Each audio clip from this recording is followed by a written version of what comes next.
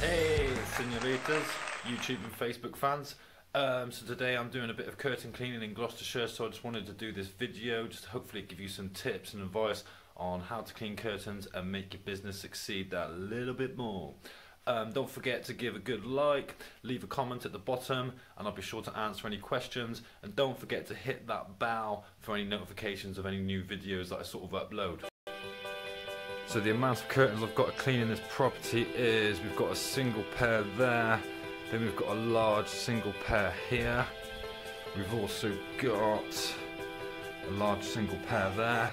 The reason I've got to clean these curtains is because this is brand new fabric that's been installed throughout this property, but somebody who installed this fire alarm decided not to do anything to prevent the dust, so brick dust went absolutely everywhere.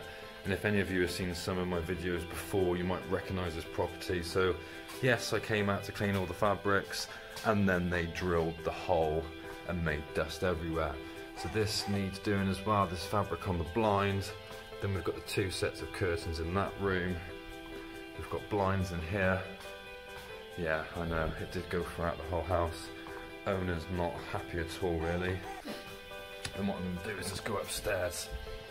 We've got these two pairs of blinds here, but what I noticed was, on the back of the fabric, can you see all that pink builder's dust for where they was drilling in the wall? Stupid, I know, it doesn't make no sense to me. It's just costing them more money. So I did clean this suite before in the previous video, so I need to give that a good power vacuum because that's covered in brick dust now. I've got a blind up here. Big set of curtains in there,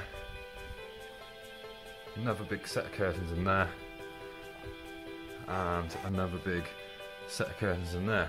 So what I'm going to do is get the kit set up and show you how I clean some curtains. See you in a minute. Tools you're going to need for the job. So the first thing you're going to need is backpack vacuum. I like this one. It's a HEPA filtration vacuum. Goes on your back, makes it nice and easy when you're trying to clean the curtains.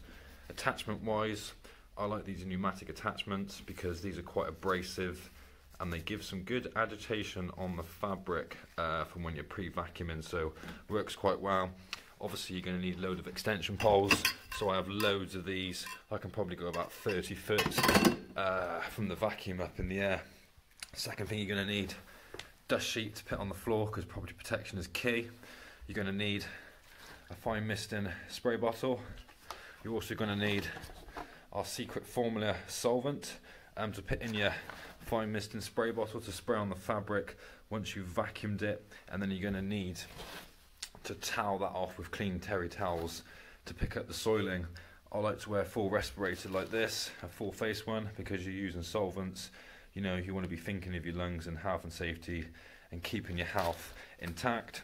Also you're going to need a pair of ladders, so another reason I like to use a dust sheet is because the ladders could scratch things like floors and stuff, but I think it looks good for the customer, and you know, if you did drop some solvent on the floor, it's going to absorb into your dust sheet rather than trash any sort of carpets or wooden floors like that.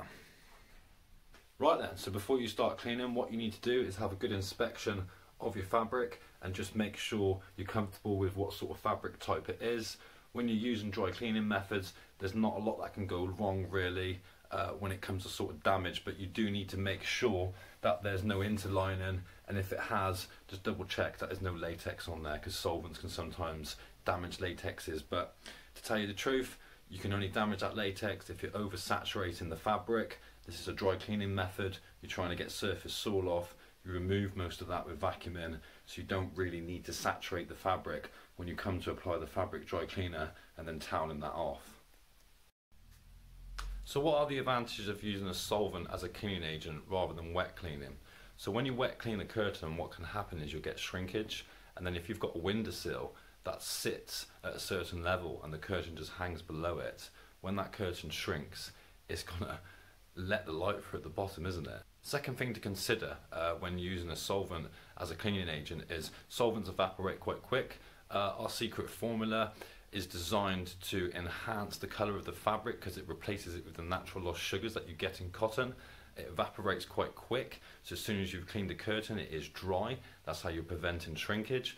And also one of the benefits, rather than taking it to the dry cleaners, and I reiterate this to customers time and time again, is you've got no cost to take the curtains down, clean them and rehang them. So we're cleaning them in situ, which means it's a cost-effective alternative for the customer compared to a dry cleaning company.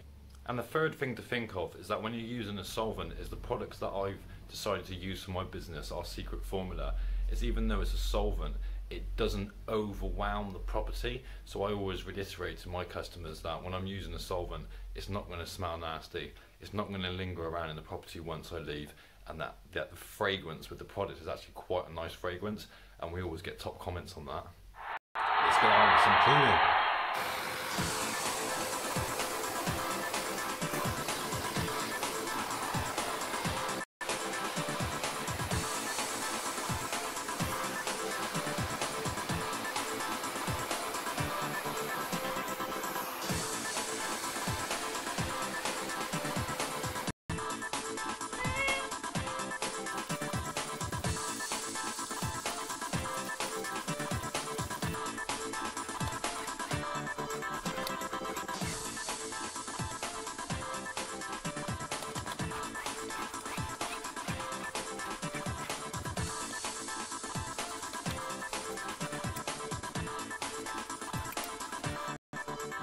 So right, this is one of the terry towels from after toweling off the curtains with the fabric dry cleaning solution.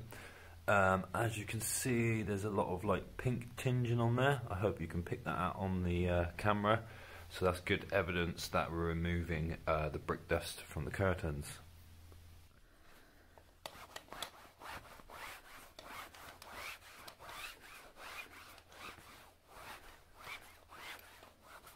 Right then, that's me all finished up on the job. It's been a little bit of a graft, as cleaning curtains is a time-consuming job, but I'm pleased with the result, no matter how long it takes. So everybody, if you could give the video a good like, got any questions, leave a comment at the bottom, and don't forget to subscribe, that'd be much appreciated.